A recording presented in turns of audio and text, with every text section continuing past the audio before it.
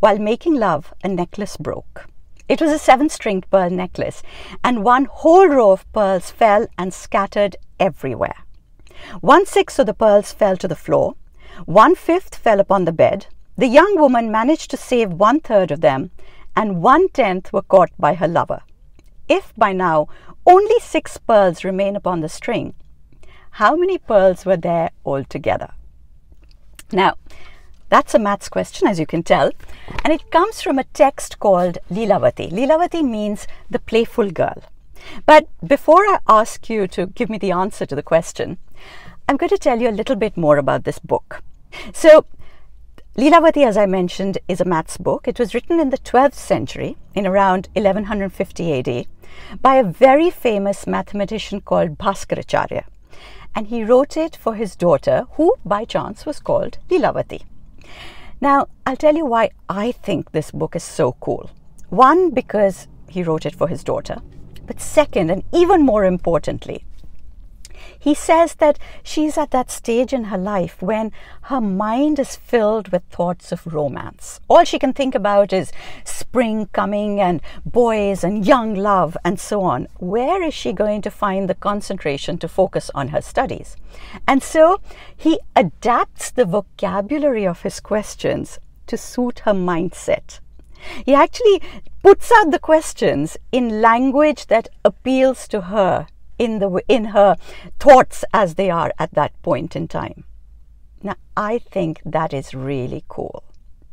You know, we have always adapted vocabulary to suit age groups. So when kids are very young, we say, we'll teach them to count through teddy bears. If they get a little bit older, we say, okay, let's now count with candy or chocolate. But at no stage has anybody ever said, young teens, their hormones are up, this is all they're thinking about. Let's adapt the vocabulary to suit their mindset, because of course the idea of romance in young people is taboo. Not so in ancient India. Their main aim was learning should take place. And it comes from one of the 64 skills of the Kama Sutra, which says that all young men and women must develop an expertise in word puzzles and number puzzles. Because intelligence makes you sexy. Knowledge, intelligence, and self-development make you sexy. So this week, I want you to add a couple of things to your life. The first one is, I want you to figure out the answer to this question and respond to me here in the comments section.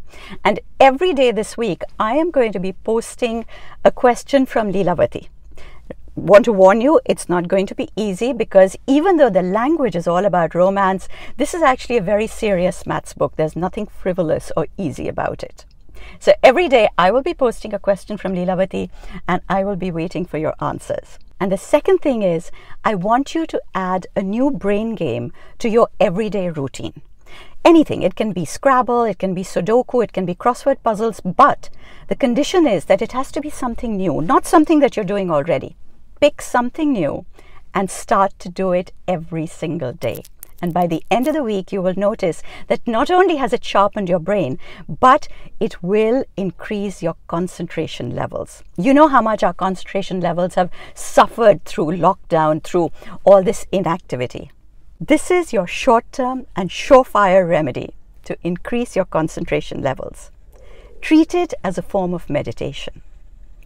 And now, wait for the question to come up at the end of the video, and I'm waiting for your answers.